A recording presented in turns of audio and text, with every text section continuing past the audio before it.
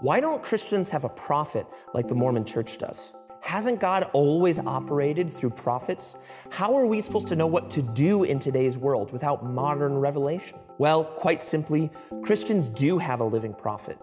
His name is Jesus. And in this video, I want to show you exactly what the Bible teaches about this issue of modern prophets.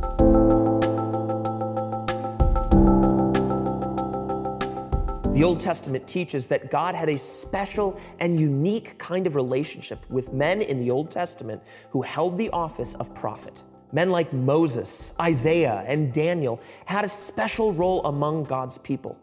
God would speak to them, and they would relay the word of the Lord to the people. In fact, Amos 3:7 goes so far as to say, "The Lord God does nothing without revealing his secret to his servants, the prophets." Whenever God wanted to communicate something to his people, he would communicate to them through prophets. So because God is the same yesterday, today, and forever, doesn't that mean that we should expect God to speak through prophets today, just like he did in the Old Testament? The answer from the Bible is an emphatic no. Here are 3 reasons why. Number 1, Jesus fulfills the office of prophet. In Old Testament Israel, God's people needed mediators to stand between them and God. These mediators were prophets and priests. Prophets spoke on behalf of God to the people, and priests offered sacrifices on behalf of the people to God. Today, we no longer need those roles. Why? Because Jesus is the ultimate fulfillment of prophets and priests. Hebrews 1:1 says, "Long ago, at many times and in many ways, God spoke to our fathers by the prophets, but in these last days he has spoken to us by his Son." In other words, a long time ago in Israel's history, God would speak various messages through various people called prophets. But in these last days, he has definitively spoken in his Son. Where prophets once mediated between God and his people, now stands Jesus, the ultimate prophet. 1 Timothy 2:5-6 says, "For there is one God, and there is one mediator between God and men, the man Christ Jesus, who gave himself as a ransom for all." Number 2, today God's Spirit is given to all Christians. Under the Old Covenant, God's Spirit was specifically given to prophets to equip them for their special role. But this special giving of God's Spirit was extremely limited. At any given time in Israel's history, only a small number of people were gifted in this way.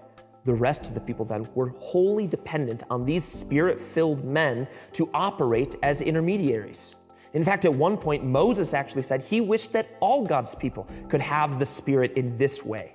Numbers 11 records, "But Moses said to him, 'Are you jealous for my sake? Would that all the Lord's people were prophets, and that the Lord would put his Spirit on them.' But now God's Spirit is freely given to all Christians. Jesus taught prior to his crucifixion, 'I will ask the Father, and he will give you another helper to be with you forever, even the Spirit of truth. The helper, the Holy Spirit, whom the Father will send in my name, he will teach you all things and bring to your remembrance all that I have said to you.'" This promise was fulfilled on the day of Pentecost. On that day, God gave his Spirit to the men and women waiting in Jerusalem. These 120 Christians immediately began preaching the gospel in other languages. When the crowd asked, "What is going on?" Peter explained that this had always been God's plan. In Acts 2, Peter quotes the prophet Joel by saying, "And in the last days it shall be, God declares, that I will pour out my Spirit on all flesh, and your sons and your daughters shall prophesy." There are no longer just a few people who are Spirit-filled among God's people. The Bible tells us that everyone who hears the word of truth and responds in faith receives the Holy Spirit. Ephesians 1 says, "When you heard the word of truth, the gospel of your salvation, and believed in him, you were sealed with the promised Holy Spirit, who is the guarantee of our inheritance until we acquire possession of it." We no longer need prophets in the same way because Christians have immediate and unrestricted access to God through his Spirit, whom he's given to us. Number 3, today God's message is proclaimed by all Christians. God's chosen messengers in the Old Testament were prophets, and the message was that all people need a Savior.